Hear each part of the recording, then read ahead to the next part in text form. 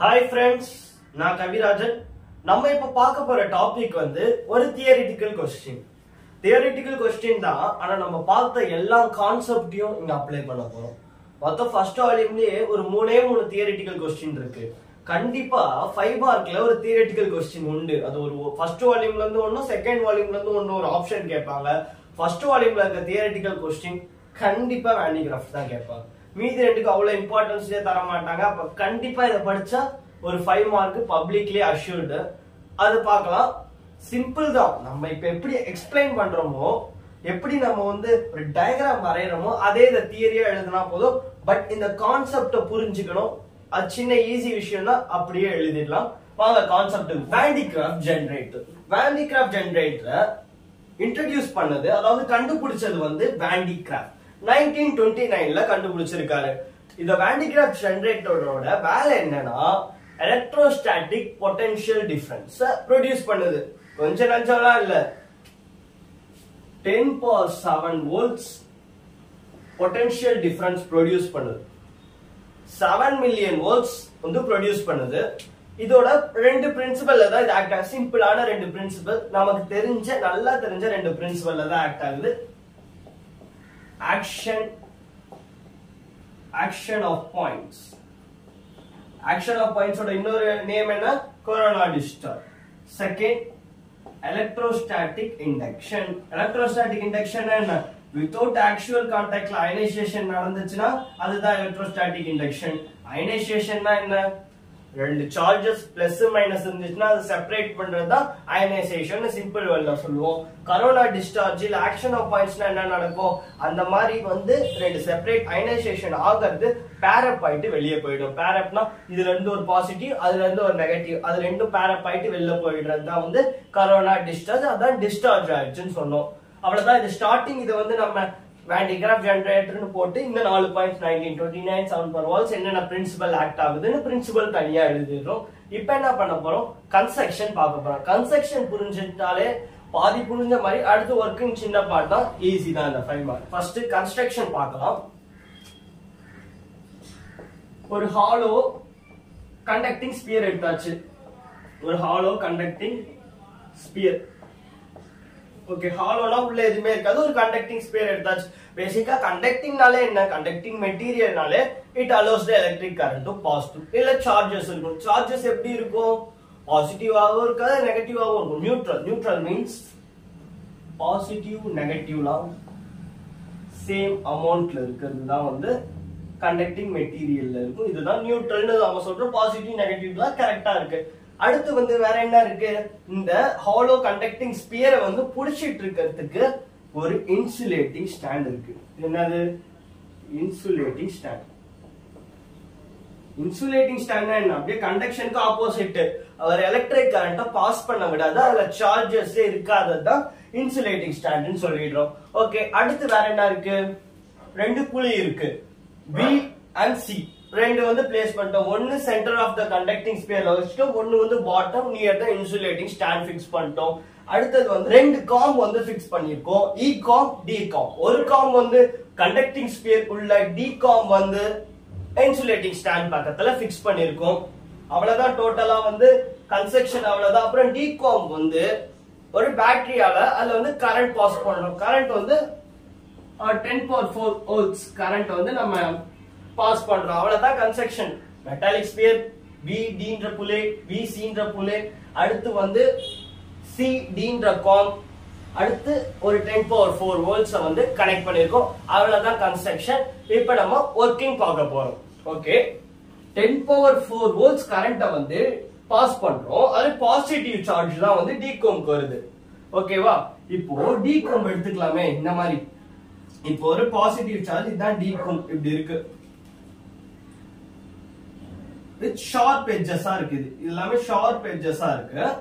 இப்போ இந்த இடத்துல ஃபுல்லா பாசிட்டிவ் சார்ஜ் வந்துருச்சு. பாசிட்டிவ் சார்ஜ் பாஸ் ஆகிறதுனால இந்த இடத்துல சார்ஜ் அக்குமுலேஷன் அதிகமா இருக்கும். ஏன் சார்ஜ் அக்குமுலேஷன் ஷார்ப் எட்ஜ்ல அதிகமா இருக்கு? Obviously corona discharge, action of points. Small radius larger curvature இருக்க இடத்துல தான் சார்ஜ் டென்சிட்டி அதிகமா இருக்கும். அப்ப இந்த எட்ஜஸ்ல நிறைய பாசிட்டிவ் சார்ஜ் அக்குமுலேட் ஆயிருச்சு. ஓகேவா? இந்த சார்ஜ் வந்து ரொம்ப அக்குமுலேட் ஆயிட்டதுனால இது சரௌண்டிங்ல இந்த கேப் இருக்குல்ல, இந்த கேப்ல என்ன இருக்கு? ஏர் இருக்கு. அந்த ஏரை வந்து அயனைஸ் பண்ணுது. அயனைஸ்னா ஏர் மாலிகுல்ஸ் நார்மலா plus minus plus minus plus minus இந்த மாதிரி இருக்கிறத அயனைஸ் மீன்ஸ் இந்த பாசிட்டிவ் சார்ஜ் எதை அட்ராக்ட் பண்ண போகுது? இப்போ நெகட்டிவ் சார்ஜ் அட்ராக்ட் பண்ணுது. நெகட்டிவ் சார்ஜ் இது அட்ராக்ட் பண்ணிட்டு என்ன பண்ணும்? பாசிட்டிவ் ரிப்பல் பண்ணும். Like charges ripple each other, unlike charges attract each other. அத மாதிரி அயனைஸ் பண்ணுது. அயனைஸ்னா அத பிரிச்சிடுச்சா, பாசிட்டிவ் நெகட்டிவ், பாசிட்டிவ் ரிப்பல் ஆயிடுச்சு. இங்க இருந்து ஒரு நெகட்டிவை இது அப்சர்வ் பண்ணிக்கிச்சு காம்ப் டி. அப்போ பாசிட்டிவ ரிப்பல் பண்ணிடுச்சு, தள்ளி விட்டுருச்சுன்னா அது எந்த இடத்துல வரும்? பெல்ட்டுக்கு வருது. பெல்ட் வந்து ஏன் இங்க டைரக்ஷன் ஒரு anti clockwise வச்சிருக்கோம்னா it is driven by a motor. மோட்டாரால அதை நம்ம சுத்த விட்டுட்டு இருக்கோம். அப்போ பாசிட்டிவ் சார்ஜ் வந்து இந்த ரப்பர் பெல்ட்ல இருந்து ரப்பர் பெல்ட்ல ஒட்டிக்கிட்ட பிறகு பாசிட்டிவ் சார்ஜஸ் அந்த ரப்பர் பெல்ட் வந்து கேரி பண்ணுது. பிகாஸ் இட் இஸ் இன் ரொட்டேஷன்ல, அதனால இந்த ரொட்டேஷன்ல வந்த பாசிட்டிவ் ரிப்பல் ஆன பாசிட்டிவ் சார்ஜஸ் எடுத்துக்கிட்டு மேல போகுது. ஓகேவா? சிம்பிள் தான். D ல வந்து பாசிட்டிவ் சார்ஜஸ் அதிகமாகுது, அதனால ஏர் மாலிகுல்ஸ் அயனைஸ் பண்ணி நெகட்டிவ் அட்ராக்ட் பண்ணிக்குது, பாசிட்டிவ் ரிப்பல் பண்ணுது. அந்த பாசிட்டிவ் இப்ப இந்த ரப்பர் ஸ்டாண்ட் வழியா மேல போயிட்டு இருக்கு. மேல போயிட்டு இந்த ரொட்டேஷன் முடிஞ்சு திரும்ப E கிட்ட வருது. E கிட்ட வரும்போது இங்க என்ன ஃபுல்லா பாசிட்டிவ் தானே, பாசிட்டிவ் தான் மேல போயிட்டு இருக்கு. மேல போயிட்டே இருக்கும்போது இந்த இடத்துல பாசிட்டிவ் சார்ஜஸ் எல்லாம் வந்த பிறகு என்ன ஆகுது? காம்ப் E இருக்குல்ல, காம்ப் E ல வந்து நெகட்டிவ் சார்ஜஸ் அந்த எட்ஜஸ்ல அக்குமுலேட் ஆகுது. இப்ப நம்ம வந்து இது வந்து காம்ப் D க்கு பார்த்தோமா, இப்ப காம்ப் E க்கு பார்த்தோம்னா இந்த இடத்துல நெகட்டிவ் சார்ஜஸ் அக்குமுலேஷன் ஆகுது. நெகட்டிவ் சார்ஜ் ஏன் இங்க நெகட்டிவ் சார்ஜஸ் அக்குமுலேட் ஆகணும்? ஒரு கண்டக்டர்னா பாசிட்டிவ் நெகட்டிவ் இருக்கும். ஆனா இங்க வந்து ஏன் நெகட்டிவ் சார்ஜஸ் அக்குமுலேட் ஆகுதுன்னா இங்க பாசிட்டிவ் சார்ஜஸ் வந்திருக்கு. புள்ளே V கிட்ட பாசிட்டிவ் சார்ஜஸ் வந்ததுனால E ல வந்து நெகட்டிவ் சார்ஜஸ் அக்குமுலேட் ஆகுது. பாசிட்டிவ் சார்ஜஸ் ரிப்பல் பண்ணி, பாசிட்டிவ் வந்துருச்சு, நெகட்டிவ் அட்ராக்ட் பண்ணும்ல, அதனால நெகட்டிவ் அட்ராக்ட் பண்ணுது.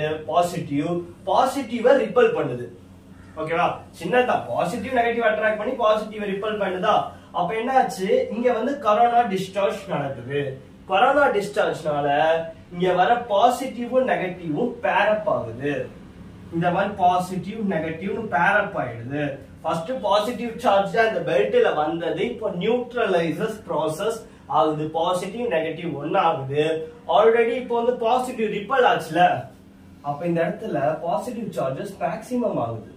ஏற்கனவே நம்ம நெகட்டிவ் சார்ஜுக்கு இருந்த இடம்லாம் நியூட்ரலைஸ் ஆகுறதுனால பாசிட்டிவ் சார்ஜஸ் மேக்ஸிமைஸ் ஆகுது.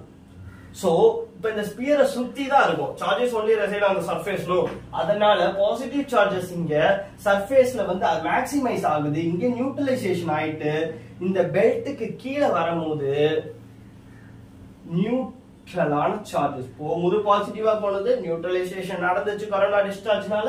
இப்ப வரும்போது நியூட்ரலா வருது. நியூட்ரலா வந்து என்ன ஆகுது? திரும்ப இந்த ப்ராசஸ்க்கு வரப்போகுது. 10⁴ வோல்ட்ஸ் தரோம். ஸ்டாட்டிக் இண்டக்ஷன் நடக்குது, வித்அவுட் ஆக்சுவல் கான்டாக்ட்ல கொரோனா டிஸ்சார்ஜ் நடக்குது.